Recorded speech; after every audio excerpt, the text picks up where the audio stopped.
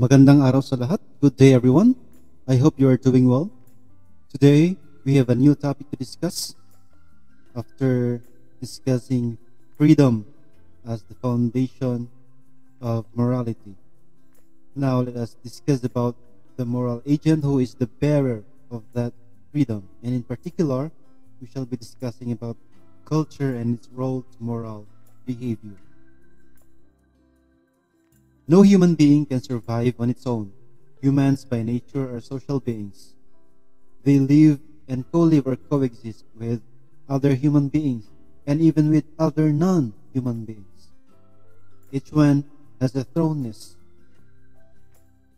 And when we say thrownness, it means that a person is put in a certain situation which he or she never chose. No person chose to be born. No person chose his or her family. No family chose his neighbors. And nobody chose the environment he or she is in. His or her being is a product of his or her thrownness. Hence, in this lesson, we shall understand how culture influences human behavior.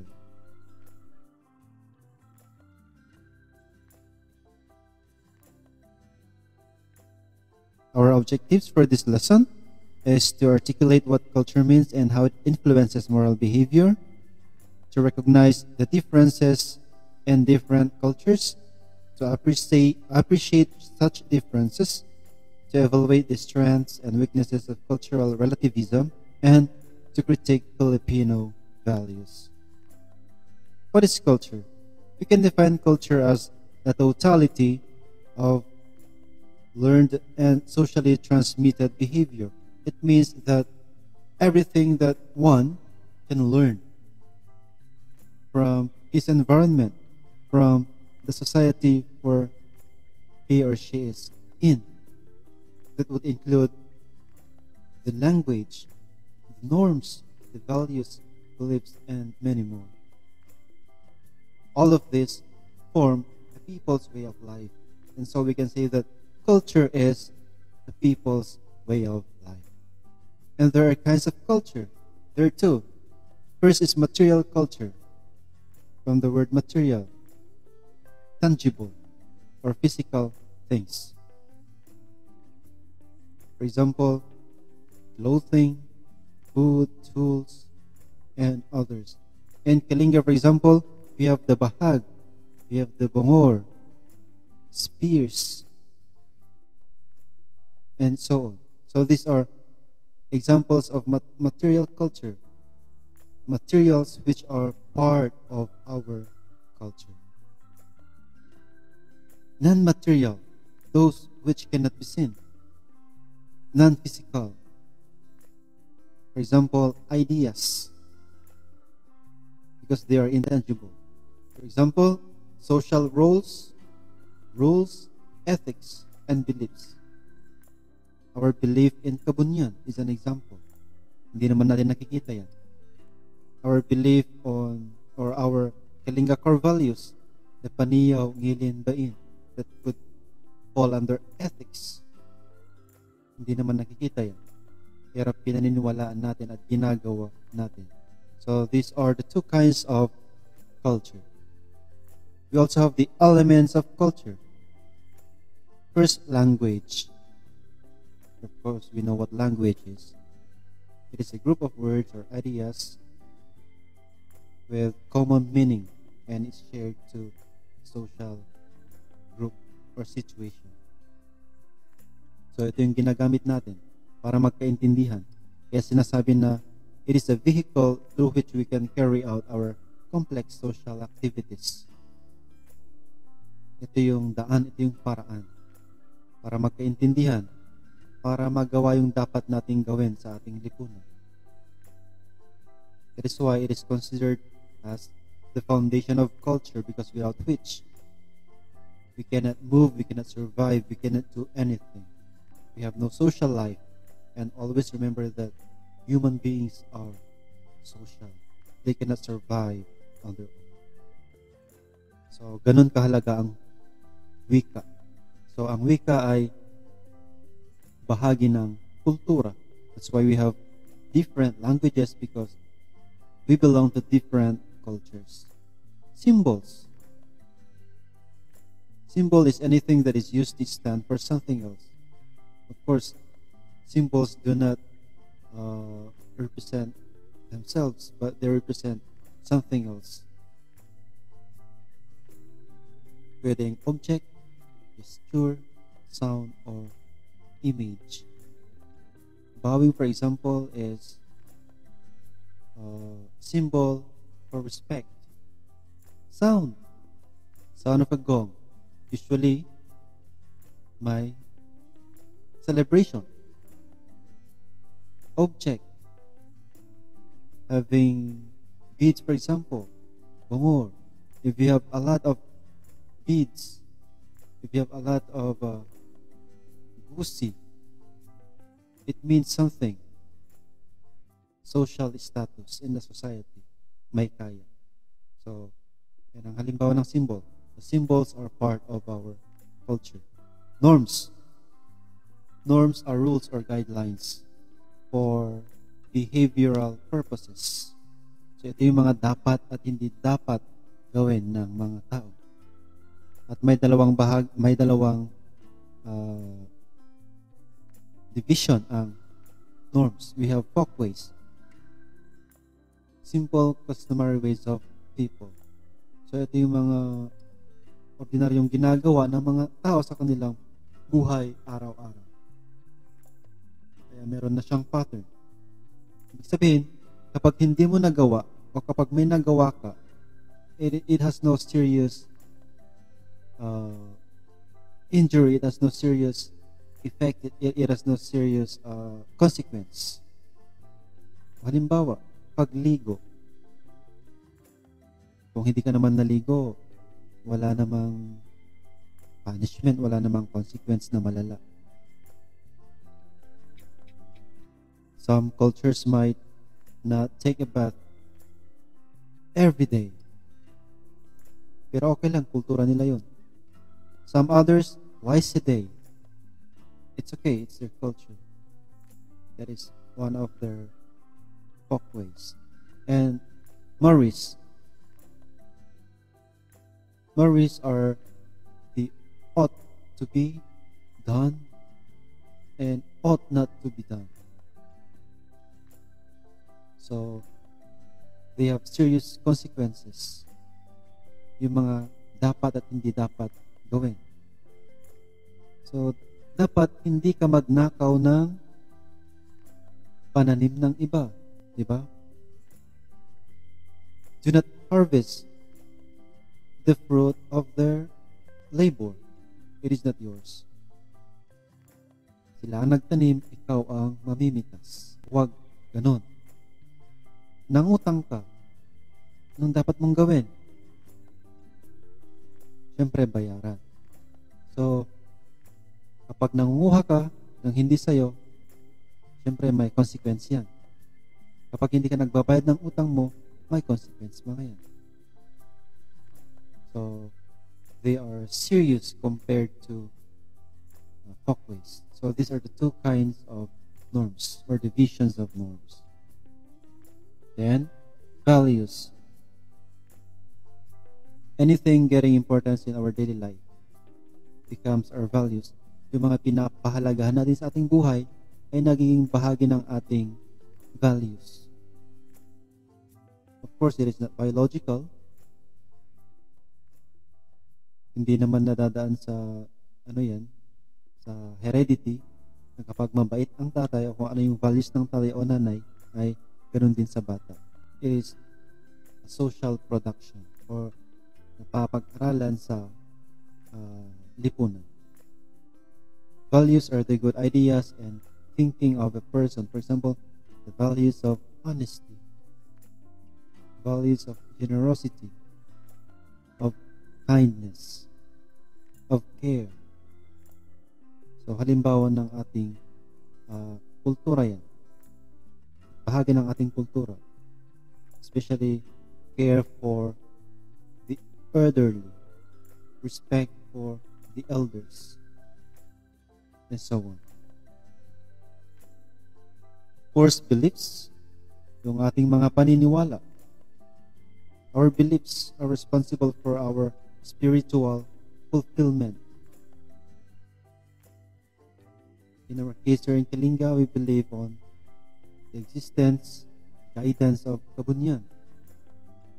Because we believe that we are not just material beings, but also spiritual beings. And so, we need to fulfill the needs of our spiritual body or spiritual nature. Then, taboos. Beliefs of a society about certain actions that in general we feel extremely uncomfortable doing such. For example, talking about sex in the family. For most societies, it is a taboo. We are not comfortable talking about it in our or in the family. Kaya hindi pinag-uusapan. That is an example of a taboo. Laws. So, syempre, mga batas.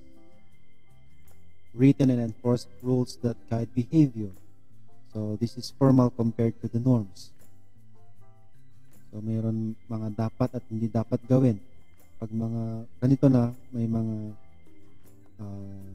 kaukulang punishment pag hindi mo sinunod yung dapat mong gawin. Tulad ngayong pandemic, ECQ, bawal lumabas kapag hindi mahalaga. Bawal lumabas ang mga minors. Bawal lumabas ang mga senior citizens. Otherwise, pwede kang makulong. So, these are the 7 elements of culture. Then, let's proceed with cultural relativism. What is cultural relativism? It is a belief that every culture is equal. So, walang superior, walang inferior. Walang mas mataas, walang nakakalamang. Pare-pareho lamang. And in that case, there is no universal standards. There is no absolute truth. So, we have no standards. There is no standard for everyone to judge whether something is good or bad, right or wrong. What is true to a certain culture might not be true to another culture. What is wrong in a culture might not be wrong to another one. So that is cultural relativism. Everything is relative from culture to culture. We have its strength and weaknesses. First is, it promotes equality among cultures. So yun ang unang kagandahan ng paniniwalang ito. That all cultures are equal. Pare-pareho. Kaya walang tinitingala, walang inaapakan. Kasi pare-pareho ang paningin. Pantay-pantay. And that's good. And it follows respect. May galang sa isa't isa kasi pantay-pantay naman. Walang nakalalamang. Your culture is as good as mine. You are not superior and I am not inferior. It also preserves human cultures. So, there is no desire for other cultures to influence others. Same thing, others do not desire to adopt other cultures. Kasi magkapareho, they are equal. We are all equal. What is yours, mine is mine. There is no domination of some culture, so there is no dominant culture. It promotes appreciation to one's culture. And so with that, you appreciate your own culture. Hindi ka na maghahanap ng mas maganda pa, mas mabuti pang kultura. Kasi yung inyo ay, yun na ang perfecto. That's the best that you have. Others might not be good for you. Kasi nga iba sila. But it is the best for them. And with that, because there's no comparison, there's no competition, it promotes cooperation and collaboration. Magtutulungan. You do what you can. I'll do what I can in my own capacity, according to my culture. So that is what is good in cultural relativism. Of course, if it has strengths, it has also weaknesses. So, ano naman yung hindi mabuti o ano naman yung hindi ka nais-nais sa cultural relativism? First, right and wrong is relative. No standard basis to say an act is right or wrong. So, walang basihan para sabihin na yung ibang kultura ay mali o tama yung ginagawa nila. Because right and wrong is relative. It depends on the judgment of every culture. It follows, nobody can criticize the not good or bad cultural practices of other cultures. If a culture practices human offering, kasi nga bahagi ng kanilang paniniwala, they have to offer living humans. Nobody can criticize that outside their culture. Because for them, that's what is good. Yan ang mabuti para sa kanila. That is right. Pwede natin sabihin na mali, masama, pero wala tayong karapatan. Next, it promotes individualism. Kanya-kanya. Anong pakialam natin sa kanila? Ba't natin sila pinapakialaman? Iba nga sila. Iba nga tayo. So, anong pakialam natin? Diba? Pag pinakialaman mo, sasabihan ka. Bakit? Anong pakialam mo? You have no business. Because this is our culture. You have no right, you have no authority, you have no power to criticize us. Because you're outside our culture. So, individualism. Kanya-kanya. And so, perceptions become truths. There will be many truths. Napakaraming katotohanan. May kanya-kanyang katotohanan. What they perceive in their own culture is the truth. Same with us, same with the others. That we can please God by offering living beings, for example. Yun ang katotohanan para sa kanila. Iba naman sa iba. And so on. And the greatest weakness, I would say, is it creates chaos. Kaguluhan ang pinaka-mabigat na consequence ng cultural relativism. Dahil walang pakialamanan. Kahit alam nating masama yung ginagawa nila, wala tayong magagawa. For example, cutting trees. Maybe for others, everything is a gift from God. Mga kahoy, biyaya ng Diyos. Dapat gamitin. So, putol ng putol, pero hindi naman nagtatanim. Hindi naman pwedeng pakialaman ng iba. So, what will happen? There will be erosion. There will be flash flood. It will also contribute to climate change. Yung basura, tapon ng tapon, lalo na sa mga canals, sa mga ilog, sa mga tubig, saan napupunta sa iba. Walang pakialamanan. So magkakagulo ang mundo kasi pwede makakasalungat ang ating paniniwala. There will be no unity. We cannot create an international community. Hindi dapat walang UN, walang United Nations, kung kanya-kanya lahat. So that is the weaknesses.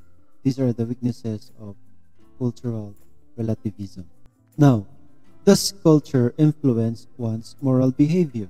Before we answer, may we have this situation or example. One is a pure-blooded Kalinga and was raised in Kalinga. He speaks Kalinga. He loves to drink Barako coffee. He chews mama. He loves to eat hot chilies like Binohor. He dances tadak.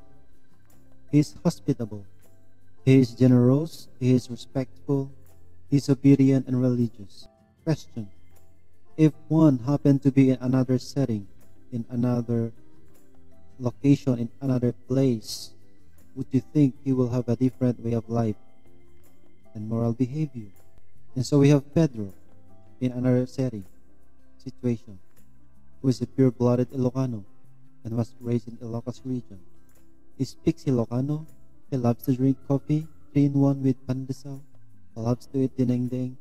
He dances balse and dayang-dayang. He is respectful. is religious, is economical or thrifty, and he is sweet. So our answer to the question is obvious. Pedro can be Juan. Juan can be Pedro. They can interchange. Pwedeng si Juan ang nasa kalagayan ni Pedro o si Pedro ang nasa kalagayan ni Juan. Pero balikan natin yung pinakatanong. Does culture influence one's moral behavior? So let us analyze the situation. Why does one do things the way he does? And so with Pedro, it's obvious because of culture. He speaks that language because that is part of his culture. He drinks Barako because it is part of his culture. Choose Mama and so on. Now, same with Pedro. Hindi naman siya sanay sa Barako kaya 3-in-1. May pandesal. Hindi naman siya sanay sa binongor o wala namang binongor sa kanila. Kaya dinengdeng. Walang tadek. Spalse or dayangday. Clearly, the answer is obvious. Now, let's go with the moral behavior. One is hospitable.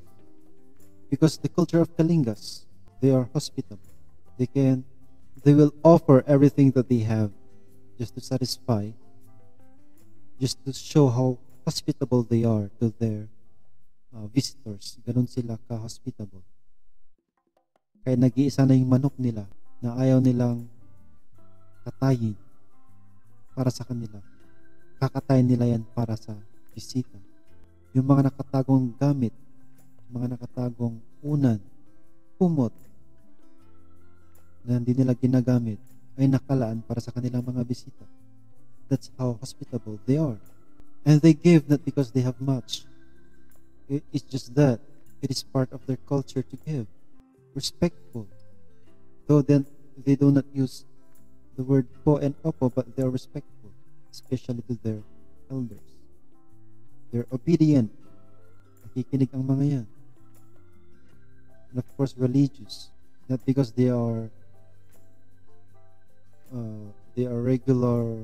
regularly attending masses, but because they believe on the existence of their Creator, that is the origin of everything. And so, same with Pedro. Why is he respectful? Through pagmamano. It's part of their culture. Religious. Palagi nagsisimba. Economical or thrifty. So it's part of their culture. Sweet, because it is part of their culture. So they behave according to their culture. Culture shapes the individual's being or personhood. This can be seen on his or her language, values, behavior, beliefs, and the overall manner of conducting himself or herself towards others and even to himself or herself. Ethical standards are based on societal standards because it is culture which is responsible in setting standards. Whenever Juan or Pedro encounters moral dilemmas, they turn into the respective cultural standards to resolve the same. The standard of right and wrong, good and evil are dictated by culture. It is then inescapable to conclude that culture influences one's moral behavior. But a question might arise: if culture influences one's moral behavior, and we have different cultures, does it mean that we have different moral standards? Indeed, due to cultural relativism, some believe that there is no objective morality. But the existence of cultural relativism does not necessarily negate the existence of objective morality, or the existence of objective morality denies the reality of moral relativism. It is the fact that there is cultural relativism, but does it negate the existence of objective morality? The answer is no. Morality is objective. Objectively, there are good and bad actions. For example, murder, rape, robbery, cheating, stealing, and the like. They are in themselves bad. No culture would judge these actions as good, while respect, honesty, generosity, kindness, and the like are in themselves good acts. And on the same manner, no culture, no rational culture would judge this the opposite way. So here, we can clearly see that there is objective morality. No matter how cultures of the world differ from each other, they all agree that there are good and bad acts. Let us now understand Filipino moral behavior. So this is a result of a study conducted in 1992. So we have the strength and weaknesses of Filipino character. So we shall discuss first the strengths. First is pakikipagkapwa-tao. The Filipinos are very socially oriented people. We can actually claim that Filipinos are the most social beings in the planet. Sobra ang pakikipagkapwa-tao ng mga Pinoy. This value is expressed in pakikiramay. Ang daming pinagdadaanan sa ating bansa, sa ating bayan, sa ating lugar. At hindi natin pinababayaan ang isa't isa. We see to it that we extend help. We see to it that we give what we can. Nakikiramay tayo sa mga nasasalanta, sa mga nagkakasakit, sa mga nasa preso, and so on. So, we have this sense of belongingness to each other, with each other, as if we cannot live without the other. And actually, this pakikipagkapwa-tao is one of the core values of the Filipinos. Yung kapwa-tao. The other is a part of me, of you. Everyone is a part of me. We are part of each other. Kaya ganun kahalaga ang iba sa atin. As if we cannot live without the other or the others. Kaya kapag namatayan ka, magtaka ka kung walang taong darating, walang taong bibisita, walang taong makikiramay. Filipinos by nature, dagsa ang mga tao niya. Mga social gatherings, birthday, kasal, binyag, and so on. It is not so much on the food that they're going to eat. Hindi dahil gusto nilang makikain, kundi dahil gusto nilang to be part of the celebration, to be part of the gathering, as an expression of their oneness with you in celebration with what you are celebrating. Kung kasiyahan, pati masaya. Pero kung sa kalungkutan, ganun din. Nakikiramdam. And that is a very good trait of Filipinos. Next, family orientation. Filipinos are family oriented. There might be some exemptions, but generally, Filipinos are family oriented. That's why we have extended families. We love so much our families that even some parents do not like their children to go away. Lumayo sa kanila kahit may asawa na, kahit may anak na. Gusto nila sa kanilang puder pa rin sila nakatira. Ganun natin kamahal ang ating pamilya. Joy and humor. Sa hirap at ginhawa, masaya ang Pilipino. We still find time to be joyous, to be humorous. Tumatawa tayo kahit mahirap ang buhay. And so, we really believe that laughter is the best medicine. But if you keep on laughing, you need medicine. Flexibility, adaptability, and creativity. Filipinos are very flexible, adaptable, and creative. That is why there are many Filipinos abroad, because they are able to adapt with the culture. And so they survive. They are flexible. They find ways to do things. They find ways to make things possible. They are very creative. Nagagawa nila ng paraan. Kaya hindi nahihirapan ang Pinoy na maka-adapt sa ibang bansa o manirahan sa ibang bansa, magtrabaho sa ibang bansa. That is why many foreigners love Filipinos also. So ngayon ang Pinoy. Hard work and industry. Sa mga trabahador abroad, gusto nila ang mga Pinoy kasi they are industrious. They are hardworking. Faith and religiosity. Regardless whether we were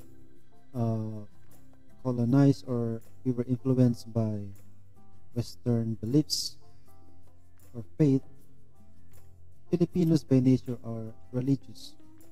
Tulad nga natin sa Kalinga, kahit Kristiyano tayo o kahit ano pa man ang relihiyon natin, we still believe on kabunyan. That's how religious we are. We always put our trust in God. We always have faith in God no matter what happens. We always believe that everything that happens, everything that is happening is in accordance with God's will. So, ipinagpapasa Diyos natin. Ability to survive.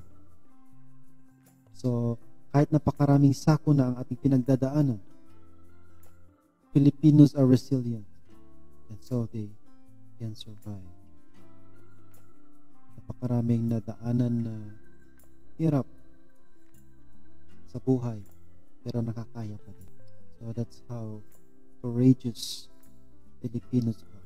These are the strengths of Filipino character, and of course, an expression of their moral behavior. And we have the weaknesses. First is extreme personalism. Yung masyadong makasarili.